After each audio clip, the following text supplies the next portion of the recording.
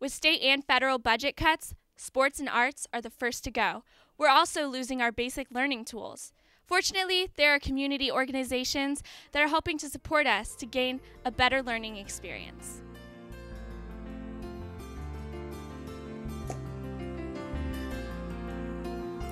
As we continue to explore the teen experience here in Willow Glen, we're at the Willow Glen High School Library with Maria Fox, who's the president of the Middle School High School Foundation. Maria, welcome. Thank you. So how long have you been president of the foundation? This is my second year. And why are you president of the foundation? I had been president of the middle school PTA, and when that term ended, I had already been on the board for the foundation, and that president was terming out, and I was asked would I be interested, and I said, well, yeah, I thought it would be a pretty good thing to do. I was interested. So how long have you lived in Willow Glen? Oh boy, I have been here for maybe almost 30 years. And do you have children that have gone through the educational program? Yes, yes. I have two guys here at the high school. They're sophomores, they're twins, and they went to Bookson Elementary School and then through Willow Glen Middle School, and now we're at the high school. You got your hands full, don't you? I do.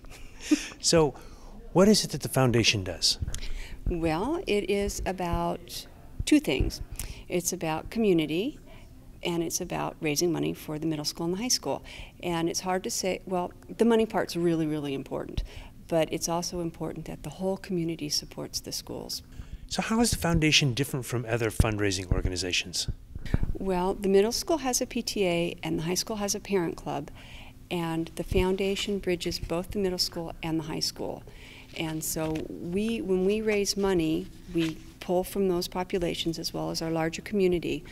But we can also do joint funding with the PTA or with the parent club, or we can just do it on our own. So what is it exactly that the foundation funds? What we've done is we've bought a couple thousand library books, laptops, smart pads, things like that. Does that make sense? It does. Okay.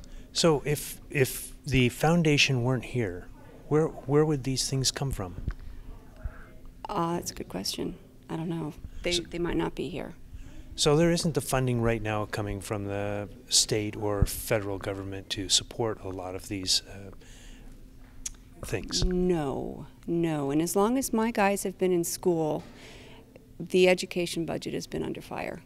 So I'm really not sure what it would be like if there was enough funding for our public education.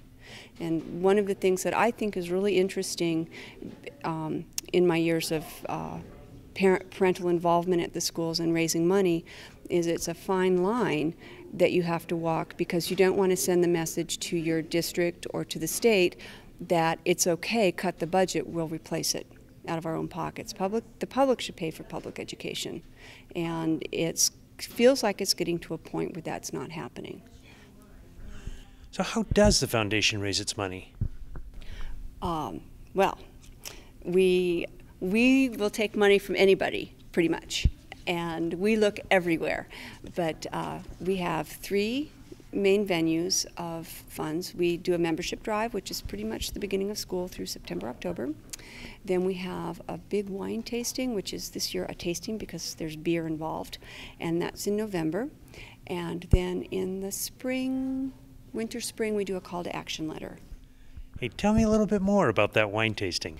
Some of the wineries that'll be at the wine tasting this year are Stroth Hall and Trey Ricci, who've been very loyal to us. This, I think, is maybe their third or fourth year, each of them.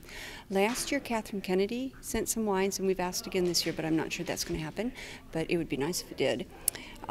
Joseph George will be sending a nice Sauvignon Blanc, and Coteray it will be coming, and I believe Pietrasanta. And those last two, I think, are Willow Glen wineries or winemakers. So that'll be a lot of fun. And Shiraz will be bringing chocolates, which they have done for about 4 years now. It's wonderful. And he just has a little table of chocolates to taste. And there will be beer. That's sort of a new it's an expansion for us. Last year it was just Gordon Biersch, but this year Rock Bottom Brewery will be joining them, so we'll have a little beer garden, and it will be in the Willow Glen branch of the public library, which is a beautiful place to have that because it has nice areas that you can sort of separate out, and be a lot of good food and desserts, and then many items to spend money on, which is the whole point. So if people would like to get more information on the foundation or on your fundraising events, where would they go? Well, you could go to our foundation website, which is willowglenfoundation.org. And or you can just go to the Willow Glen High School website, and it will link you over to ours, and you can buy tickets online.